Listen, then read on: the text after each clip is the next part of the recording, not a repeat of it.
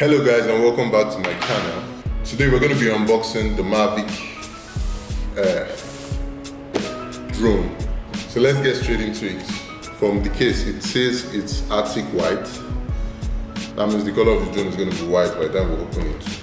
And it has a list of some of the things that are going to be inside it.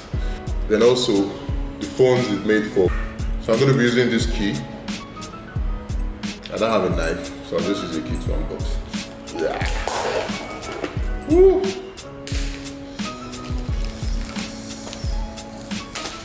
Good, I made a mark. Woo. Please review the quick start guide for your first flight. So, first thing on top of this,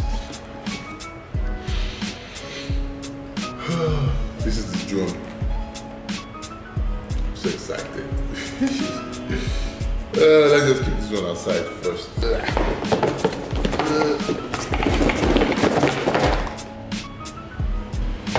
So many things to look at.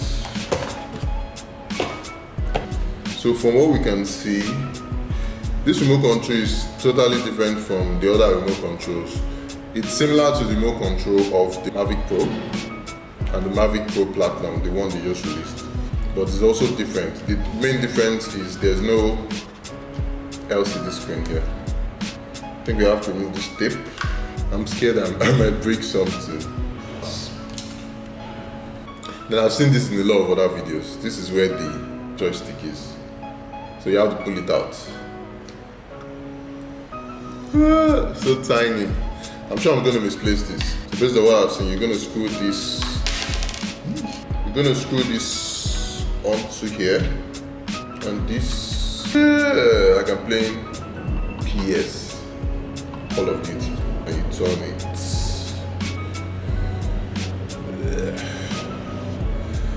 So from what we can see, this is going to be the switch on button. This is going to be the home button to land.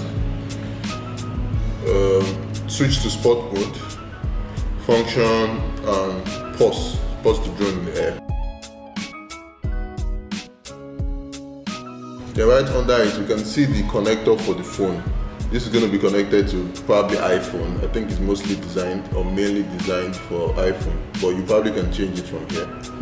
This button normally is to rotate the drone camera downwards or upwards. And in the box we have a charger,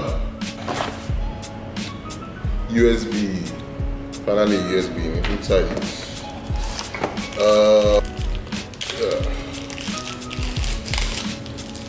Then the connector for the charger to plug it into the wall. Extra joysticks, because I know I'm probably going to misplace one of this one, so they came with extra joysticks. What else is here? Then we have extra connectors. This is going to be for Android. This also is for the other types of phones. So they actually thought about everything. They thought about all the phones you could probably use. Let's just clear this away out of frame.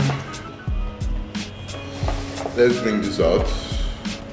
Mavic Air, all the documentations. I fly drones, so I'm not going to read any of this. But if you're new to flying drones, I'll suggest you read this too. Extra propellers. They're flexible.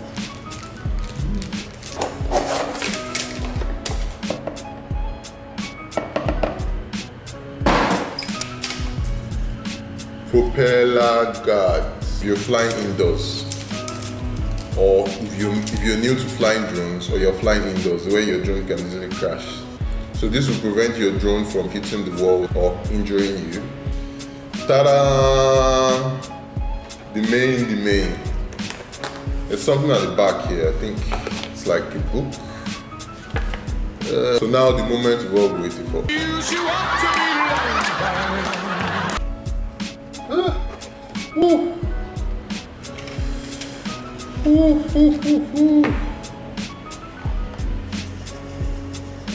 Beautiful. If the Mavic Pro and the DJI Spark had a baby, this would probably be it. This is an iPhone 7 Plus and this is the Mavic. Just look at the size comparison. I can actually use it to cover it and you probably wouldn't see it. Look at the size by the side. So this is going to come out. This top one comes out this way.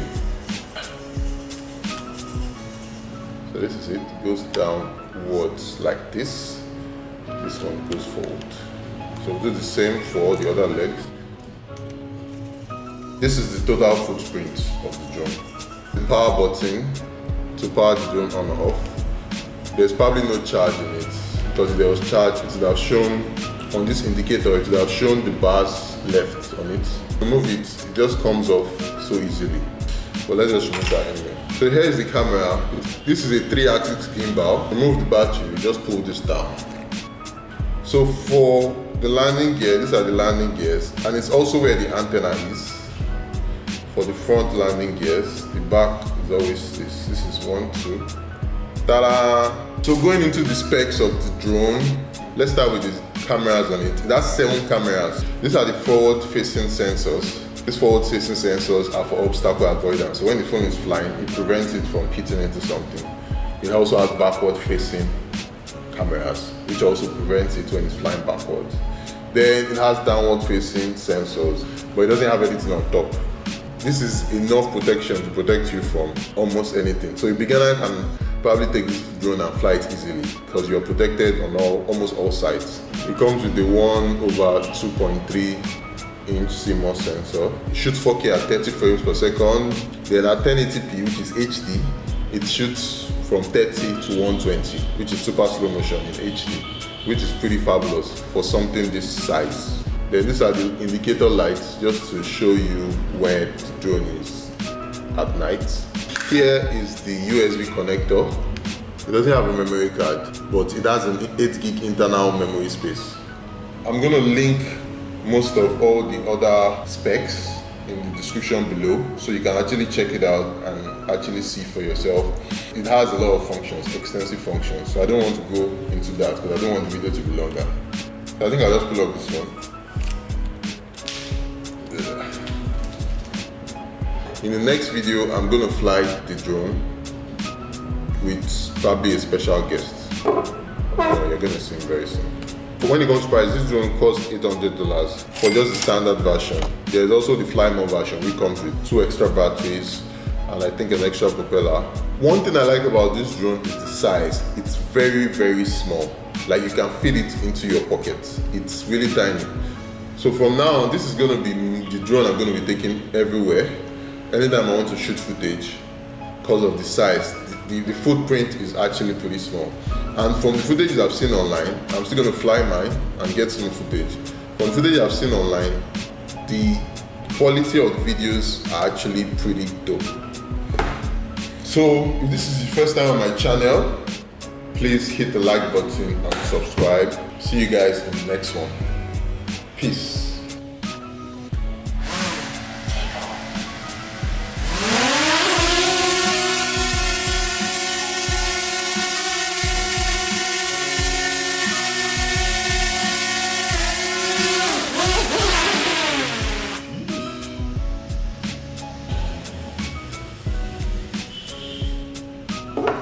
Yeah.